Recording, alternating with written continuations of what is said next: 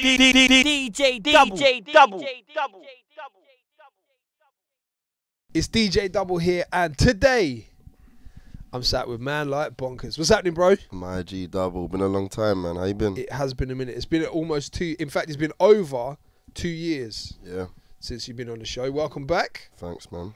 I remember you telling me before, when you first started out, you wanted to go through your whole career without doing any interviews. Yeah, like it was the idea I had, innit? How's that working out? It's not. It's not, man. It's not. Do you know what it is? I kind of, you know, when you first start out, you always have these like unrealistic ideas and stuff, you know what I mean? And I just thought it would be kind of cool to only just speak through the music, you know what I mean? But then as you go along, you realise you kind of have to speak to people and like, you know, help people to understand your message and what you're about, do you know what I mean? Yeah, there's a game to be played that's deeper than music. Yeah, exactly. So we're in Thornton Heath right now. Yeah.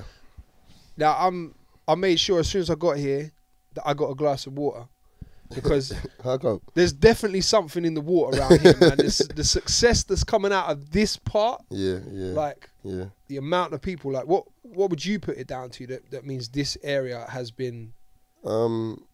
I think the first thing was just the talent, you know what I mean? Like, if you look at all the individuals coming from here, it's kind of, you know, everyone's actually good, do you know what I mean? I think that's the first thing. And then the second thing is just, like, the motivation and the fact that it's so realistic to us, do you know what I mean? Because we all literally grew up together, so we see our friends go and have like major success, and it just becomes more and more realistic. Like when I see Krept and Conan achieve certain things, or Storms or whatever section, everyone, it just becomes realistic because these are my friends and you can see them doing it, you know what I mean? Yes, it's like being a product of your own environment, right? Exactly. Got you. So how old were you when Quality Control 1 dropped? How long ago was that? I think it was like 2011. 12 maybe. Right. Yeah. As an artist, like, have you noticed much of a change between Quality Control 1 and 2?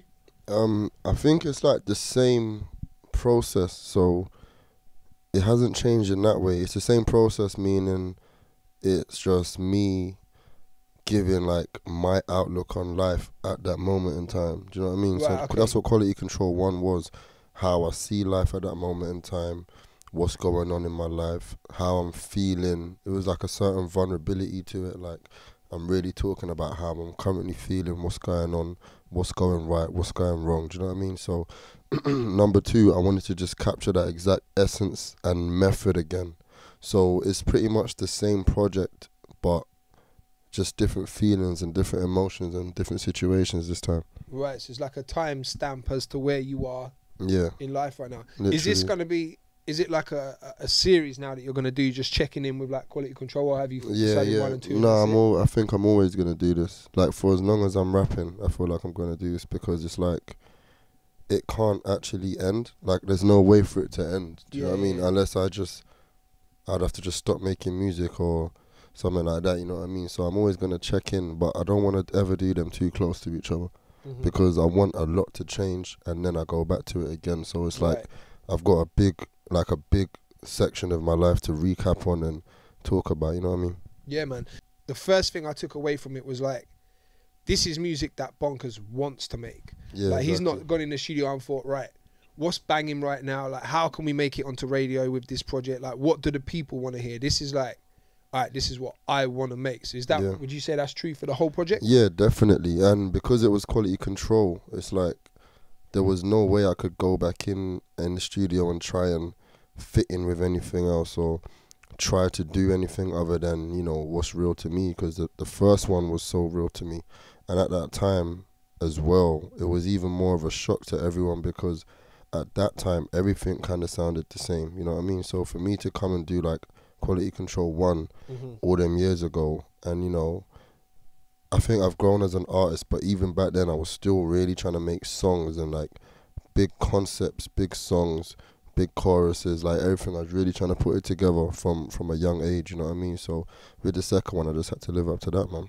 Definitely. Is the whole project produced by Soul? Yeah, from top to bottom, all of it. Shouts to Soul, man. Yeah, sick guy, man. Work in sick there. guy, sick guy. Did you pick like 11 beats and then record them, or was Quality Control 2 like a short list of a bigger list of music that you made? No, it was literally about a 6-week process that we done it. So there was no beats, you know what I mean? It was like from the first session, me and Soul went in the studio from scratch, no beats. He started building something, I just started putting vocals down. And the majority of it was like that. I go to the studio and he'll start building a beat, maybe around something that I've said or just a particular vibe that I said I wanted, you know what I mean? And he'll just start building the beat and we'll just kind of build the song as we go along. Because I write lyrics kind of quick, so by the time he's got like just a rough skeleton of the beat, I've probably got a verse written. Right. So I go and record my verse just over like a rough stripped back version, and then once he's heard my voice and my delivery, he starts adding to it. So it was just like a process of, you know, back and forth, like creativity between us, you know what I'm saying? There was one beat that the beat for Easier, which is the last track, I was on the way to the studio, and it's weird because I've never actually written like a whole song without a beat before, but I had these lyrics in my head and I just couldn't like stop them from coming to me, so I just kept like writing it. And usually I don't write lyrics down, but this song was like so important, I just started writing it in my phone. I had the whole song just already written out, structured and everything, and then I came to the studio, and then I think Soul was gonna start on another beat, and I was like, no, scrap that for now, like let me sing this to you. And I just sang it to him, and then he just started building the beat like while I was singing it, and it was like a weird process for me, but it worked out. Organic, man. Yeah, trust me. Why did you decide that this was going to be Quality Control 2 as a mixtape and not release it as an album? Because to me, you know that Drake line, what's the line? Drop the mixtape and it sounded like an album. Yeah. That's something that really like, yeah, to me, applies to this project. Do you know what? I genuinely feel that way as well with this project. Like, I'm actually very proud of this project, but I need the pressure. Do you know what I mean? Because like for me, first albums are the most important thing to me in any musician's career. Like all of my favorite artists, no matter what genre, no matter what time they came from, they're all my favorite artists because of that first album. Do you know what I mean? With Eminem, 50 Cent with Get Rich or Die Trying. If you want to go over to like the indie side with the Kooks, their first album. Even like Arctic Monkeys, their first album, like every one of my favorite artists is my favorite artist because of that first album. Some of them I haven't even heard their second album. Do you know what I mean? Yeah, so it's like, so that's the importance of it for me. So I think doing these projects, you know, and doing Quality Control 2.0, it kind of sounds like an album, but dropping it as a mixtape, it's just that pressure that I need. So when I actually do make my album now, it has to be better than all of them put together. You know what I'm saying? So I'm just putting pressure on myself and trying to make it work for the first album. You get me? With the intro, so straight away, like I knew off the bat that this was going to be a project that I have to sit down and listen to, because with the intro, there's no mucking about. I think there's one beat before your voice starts. You know what I mean? There's no build up to it. It's just boom, straight into it. Yeah. Was that something that you thought, you know what, let's do this deliberately, or did it just kind of happen in the recording process? No, I wanted it to be like that, man, because I think someone else in the studio was saying, like, usually intros are meant to be kind of progressive and build up as they go along, innit, because it's the beginning of a project. But someone was saying, look, how about we take the drums out the beat at the start and then gradually bring them in so it builds up. And I was just like, no, like, I don't even want anything to happen before I start rapping. I just want the moment you press play, you're just nodding your head from the start until the finish of the intro, and then the project starts. So for me, the intro isn't even like a trailer. Do you know what I mean? Yeah. Like a trailer, and then from track 2, that's when the project kind of starts. But I didn't want to play with it. I just wanted to go straight in. There's the line in there about Chippy, of course. Yeah, which my boy. You mentioned straight away, like it's not a diss, but was it misinterpreted by any people? Have you had people like, oh, why are you firing at Chip? Like, no. To be honest, I don't think I actually needed to clear it up. Do you know what I mean? But it's just something that I wanted to do, because I even messaged him just the other day and I was like, yo, like, just big up, you get me? You've inspired me a lot, like, since I've known you or whatever. But I didn't have to clear the lineup, because I don't think anyone heard it and thought he's directly dissing him. But I just wanted to say the bit about, you know, me going to his house and being inspired by that. So I just thought that was the best way for me to actually lead from it to lead into that line where I could then go and say, yeah, like I was sitting at the table in his crib and got inspired, you know what I mean? So I just wanted to say that line, really.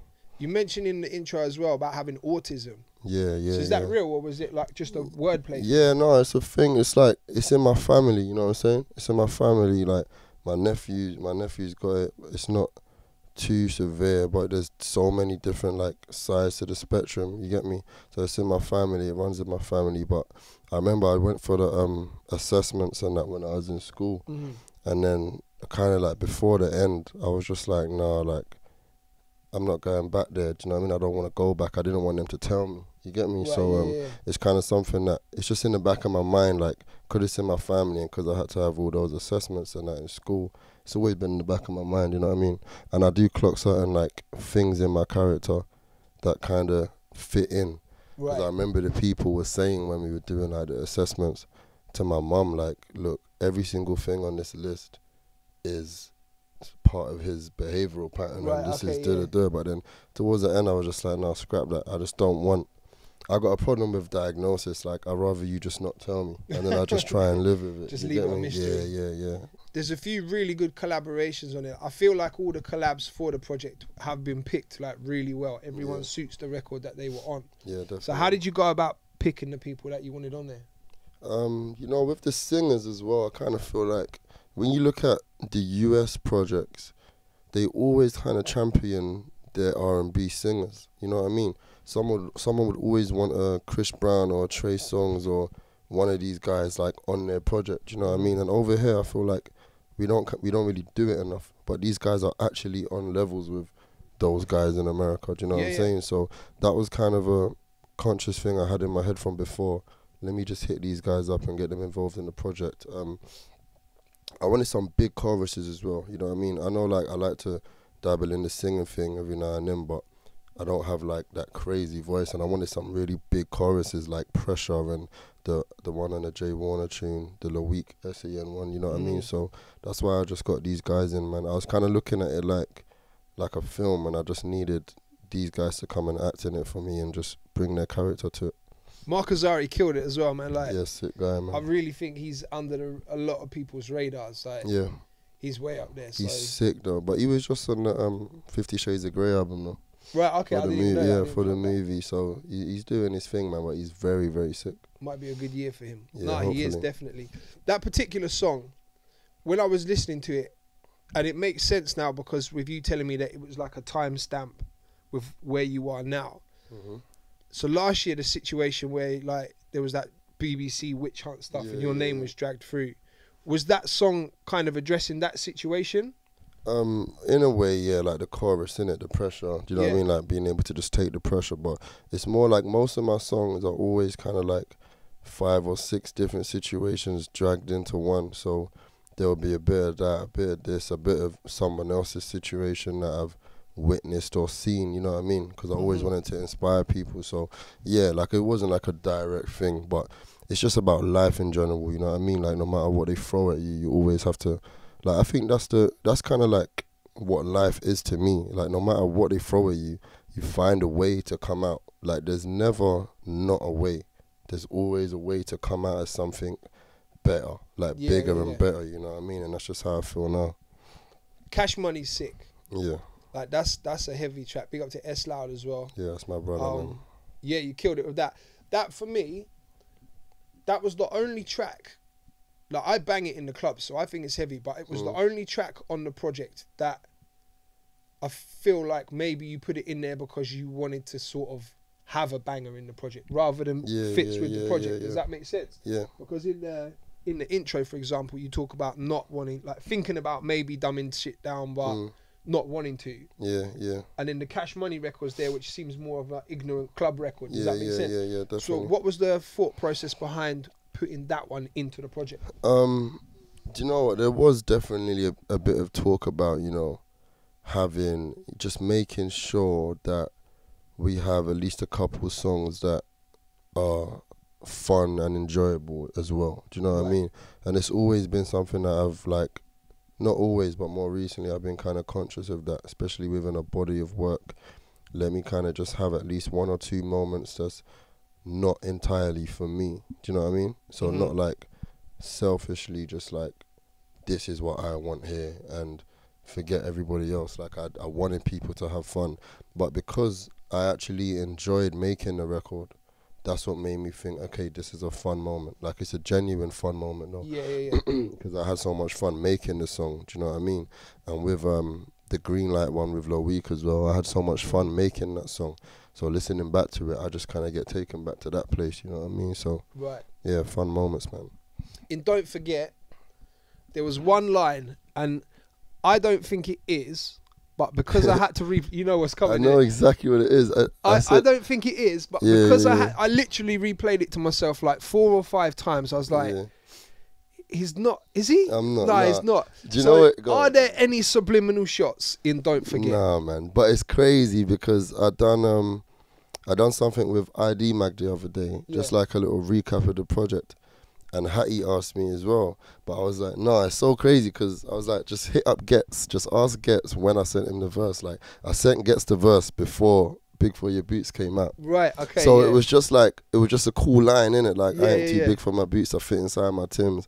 And then Storms dropped Big For Your Boots like a week or so later, you get me? Yeah, it was mad. It's a mad one. I'm still waiting for Storms to phone me and say, what's that line about? Yo, what's going on? Come on, bro. No, but that's like, that's my brother, like way before any of this, you know what I mean? I know you, that's the thing, I knew you two were cool from before music and before you both bust as well, so that's what I was like, nah, he's not. Yeah, and it's a weird one though, like, I don't know, is it? Yeah, it's just one of them, sometimes it just happens like that in life sometimes, like, I sent Gets the verse, Storms put the tune out about a week later, you get me, so, coincidental one, man. My brother, you don't really hear too many like rappers and grime artists going on that angle on their relationship with other people and stuff. Yeah, so, definitely. Like I think it's probably my favourite track off the album. A lot of people say that as well, you know. And it's the first. I think it's the first time in this project that we hear you singing as well, right? Yeah. So what point were you comfortable like really putting down the harmonies on the mic, and when were you like, right, I don't need anyone else to sing this, I'm gonna do this myself? Do you know what? I kind of been like doing it here and there for a little while. I think Pretty Brown Eyes might have been the first time, and that might have been about 2 years ago, a year and a half ago, you know what I'm saying? So I don't know, I always wanted to do it, man. It kind of just comes from all the different types of music that I listen to. But then like I think this project is the first time I kind of gauged it and kind of understood like what I can do and what I can't do, and what I shouldn't even attempt to do. Like, there's songs that I've done like a year or so ago where I've really been going for it, bro. Like, trying. But it's because in my head I'm thinking, I've got auto-tune here, I've got reverb here. Like, I'm not going to sound too bad. But then I've tried to like take advantage of the auto-tune and do some crazy shit that's like way out of my palette, bro. You know what I mean? So on this project, like, I just kind of, I think I gauge like where my vocals should be when I'm singing. So that's why my vocals when I sing on this are just really mellow, almost like I'm talking. So within your range. Yeah. When you came up with that tune, was it an idea that you had and then you brought Dotty in, or did you come up with the idea together? I just kind of, I hit Dotty up. Like, Dotty's just literally one of my closest friends in the world. So I hit him up, I was like, oh, I want you to come like to a session for the project. And then he was like, yeah. So we was in the room, and then I think Soul was starting a beat, like some kind of piano stuff he was doing. And then I clocked Dotty was like in one corner writing some bars. So then I was thinking, all right, I need to come up with, because I knew the angle I wanted to go for the song and the concept. So I was like, I need to come up with a rough chorus quickly before he gets too into whatever it is that he's writing now. Because I knew like he didn't know the concept I was going for. So I kind of just like walked around a couple of times and came up with that idea, like the first half of the chorus, and then just quickly went over to him. I was like, oh, listen to this, like sang it in his ear quickly, and then he just like scrapped his bars and was like, all right, cool, like, let's go, you get me? So then yeah, it was a sick session though, man, like a proper personal one, you get me? Yeah, definitely. Green Light is the next one. Yeah. Now, is Green Light a real story? Are they the names of real girls? Because if they are, I need to know the secret, bro. Like, nah, man. You know what it is? It was just like, I really like Jay-Z, girls, innit? Okay, yeah. So I kind of just wanted to put like a little spin on that, you know what I'm saying? So that was just that really, like, it's not all real just a girls. Bit of fun. Like, yeah, it was just literally fun, you know what I'm saying? It wasn't like real girls that I know or whatever. Big up to Sade, Rhea. I've got them here. Mercedes, Shanice, Jessie, Jodie, Sarah, Talisha, Jenny. I was like, wow, this guy is going in, you know? No, that was definitely just a fun one. Like, you get me? It was a fictional story, a novel. With Notebook, you mentioned your son a few times through the project, actually. Congratulations, by the way. I haven't seen you since you became a daddy. Thank you, man. How do you find balancing fatherhood with like a music career? Because a music career ain't a 9 to 5. It doesn't switch off. But that could kind of, I think that might make it a bit easier though. Do you know what I mean? Because I feel like if I did have like, you know, a 9 to 5, that would probably be 9 to 5 Monday to Friday. Right. And you can't really compromise that, you know what I'm saying? So with the music, I can at least, you know, I've got like a management team that's understanding, and they know what days I'm with my son and what days I'm not, you know what I mean? So it's literally, now what we've done is kind of crammed like 99% of things into half of the week, if that makes sense. And then the other half of the week I'm with my son. But you know, there's a couple things I could do. Like I took him to radio the other day. Like it's not like when I have him I just can't do anything, you know what I mean? But at the same time I still want to be able to enjoy my time with him. So I just don't really want to be working when I've got him. Would you want your son to grow up and have a career in music? Would you want him to get into the music industry, or would you be like, yo, I've learned a few things, like no, you know what it is though? I think I know I'd support him in like whatever he wanted to do, but you know, a big thing for me, not just with my son, just with like my family, with anyone that I know really, I always try to help people to learn from my lessons or my mistakes without having to make it themselves. So especially with him, you know, I feel like I just teach him as much as I could if he wanted to do that. But I'd rather, if he wanted to get into music, I'd rather him be like a producer or something though.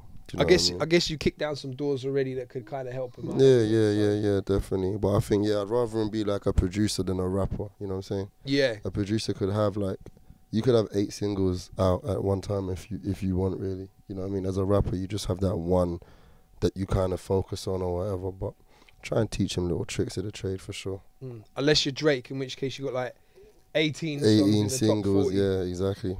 Speaking of Drake, actually, there was an Instagram post that did pretty well for you, I guess. When Drake just posted up the picture of you. That was a random one. Usually it'd be the other way around, like people posting pictures with Drake, but he's obviously a fan of you. Did anything materialise from that situation, or was it literally just like you bucked each other at a show? We just bucked each other at the show or whatever. And then it was weird because like when I came in the room, he was in there already, and it's weird because I don't feel like he knew who I was, but something just told him to like say hello to me. So I came in the room and he came up to me like, "Wow, go on, my brother." And I was just chatting to him quickly. We took the pic, and then like he posted it up the next day. But I think it might have just been like the conversation we had kind of made him ask someone, "Oh, who's that guy?" And then that's why he posted up the pic the next day. Because my Instagram just started going crazy. I got like 2,000, 3,000, 4,000 followers like in like an hour, 2 hours. You get me? Yeah, it was crazy.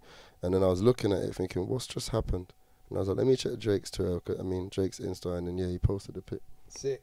Yeah, it's a good look, man. Definitely. Yeah. So the last track on the project I want to speak to about is the last track on the project. Funnily enough, it's Easier.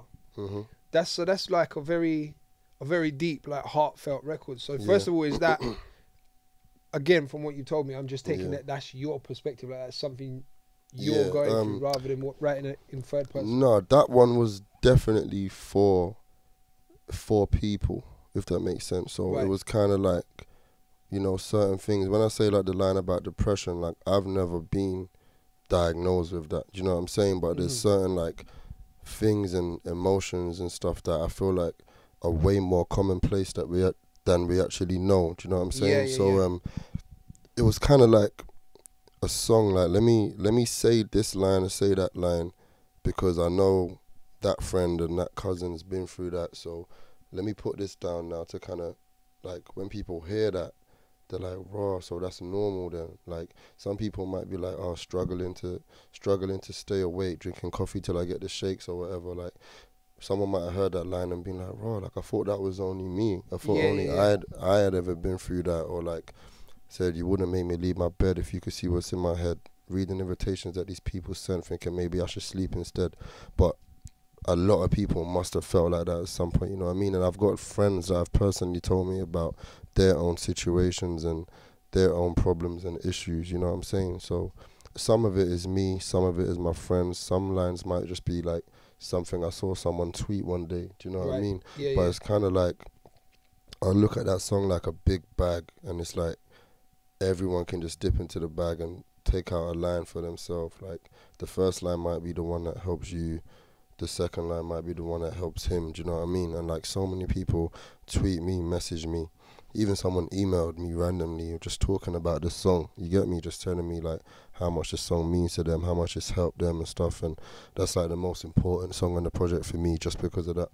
Yeah, it's something that I think like a lot of people, especially in music, especially like artists in your position and stuff, they probably do all go through a similar mindset, but no one really talks about it because no one's really talking about it. I thought that was definitely dope for you to put that on a record and put it out there.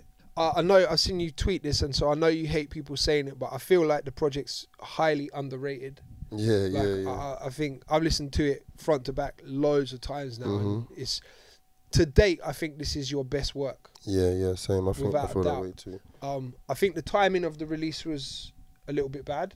Yeah, because it kind of got overshadowed by just Drake, endless A-list projects. But I'd urge anyone out watching now, go and check it out, man. It's on iTunes, right? Yeah, iTunes, Spotify, it's everywhere, man. And I think the thing with music is kind of like, especially with Quality Control, the Quality Control series is not for today or tomorrow, do you know what I mean? So it's like, that's why I knew it was coming out, and I just, like, I didn't want to push it back or hold it back, because this is not really for today or tomorrow. It's just like, it's, you know, like a message in a bottle or something. It's just there, and whenever you find it, that's when you find it, do you know what I mean? And like, whatever it means to you is what it means to you. I feel like the underrated thing, it's obviously like a real life thing that's there, like I can see it and I acknowledge it, but I kind of urge people to just, like, if you rate it, then just rate it. Like, don't worry who overlooks it, who doesn't. Like, if you're awake, then don't worry about who's sleeping, you know what I mean?